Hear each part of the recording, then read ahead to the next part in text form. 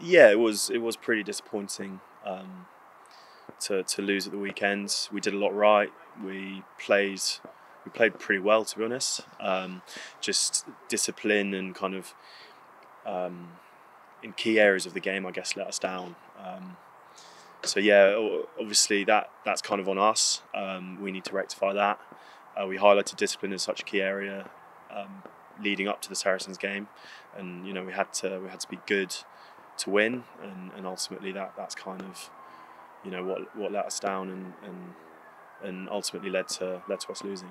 I found myself in those wide channels. I found myself ball in hand with a bit of space, which hasn't really happened over the last 6 games or whatever. So yeah, it was good. It was nice, and yeah, to kind of get a couple of assists was good. We're just going to kind of focus on ourselves, see where we can improve our game.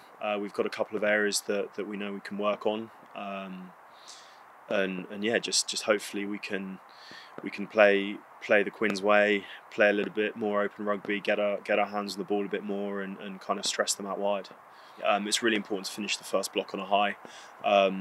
An away win would be great as well. The team's most likely going to be rotated. A few of the young lads are going to get their opportunity, which is massively exciting.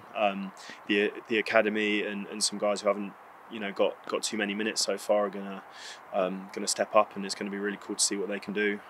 But yeah, we're kind of gunning for that win to finish on a high, as I said.